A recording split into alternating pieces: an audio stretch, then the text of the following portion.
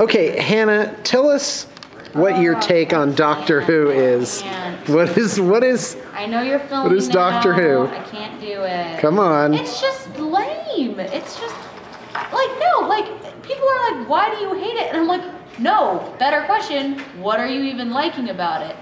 There's nothing going for it. It's just. It's like it looks like somebody's home video. It's so hokey. There's no good lines. You know, you just told me that you thought it has, what did you say, engaging sci-fi matter? No, Firefly has engaging sci-fi matter. What would happen? I think you just redeemed yourself, actually. Go ahead.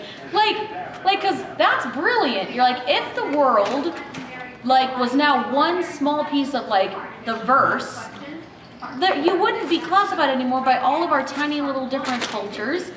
So what happens? The two superpowers, China and America, fuse together and become, I don't know, this is what good sci-fi fiction is. That's all. That's all. Let's all just watch Firefly and talk about what was your You probably hate me. I don't take on Doctor Who? I already said that.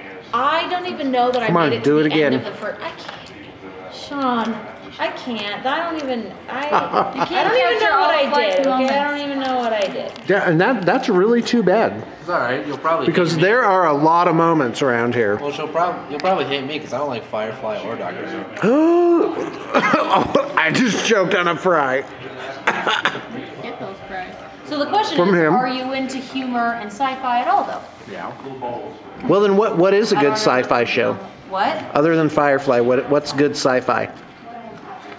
Battlestar Galactica. I don't know. My brother watched Stargate, and I thought that was dumb too. No, you thought Stargate was dumb? The computer game Space Quest. Space Quest. Galaxy Quest! Galaxy Quest was awesome. Quest. Shut up. Lost in Space. I loved Galaxy Did Quest. you? Yeah. Okay. Lost in Space. Yeah, I like Red Dwarf. Awesome.